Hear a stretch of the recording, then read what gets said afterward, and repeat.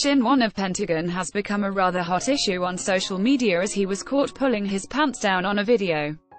The screenshot had gained much attention after going viral on Korean SNS platforms over the weekend.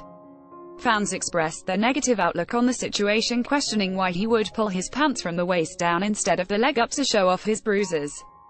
Cube Entertainment responded to the matter, saying that the current accusations are false reports and that fans are using photos and screenshots from a year-old video of the boy group pre-debut reality program, Pentagon Maker. The video is actually over a year old and is not at all recent, Cube Entertainment explained.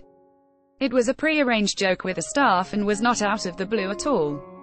We don't understand why this is being spread as a recent live video.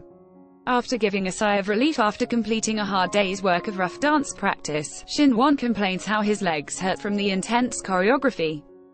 Then suddenly, a fellow member pulls his pants down lightly to reveal he is covered in bruises. Shin-won shouts, "Hey, what the?" and his members laugh it off as the camera transitions to another member's bruised legs. View the video down below and let us know what you think of the situation, inappropriate or simply done for the laughs. It seems netizens are doing their best to cause a scandal for Pentagon. In other news, Pentagon had the last comeback in June with Critical Beauty, and are still actively promoting.